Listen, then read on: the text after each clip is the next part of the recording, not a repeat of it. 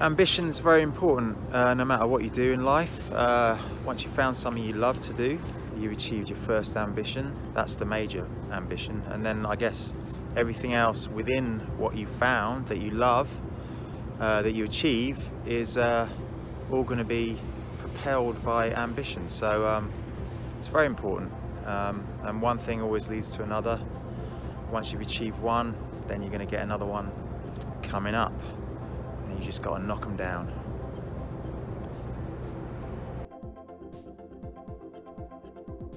Yeah, ambitiousness is a very good trait to have in whatever you're doing, really. Music, any other kind of arty type thing, because that's what drives you forward, I guess. As well as luck. Luck's pretty important as well, but that hand in hand with ambitiousness, I think you're invincible.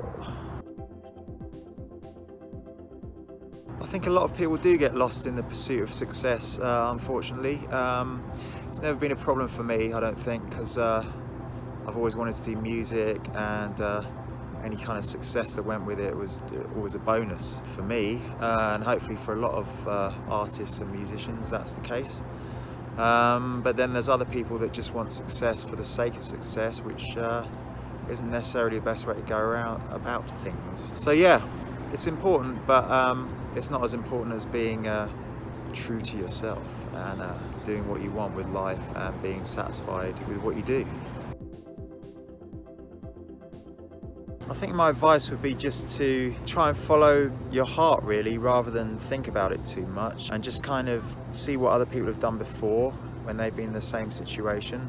A lot of people that have been really successful just kind of fall into it, and they probably didn't even think about it too much and just went with their instinct and their heart. If you can kind of learn to switch off your brain a bit and just get into the feel of what you really want to do.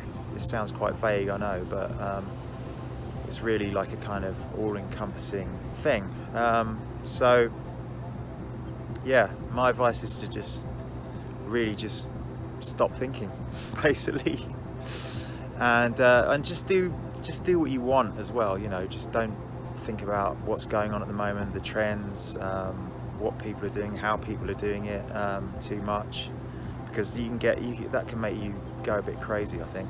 So yeah, just follow your heart and do what you want, and you'll get there, and keep chipping away, because that stone ain't going to be there forever.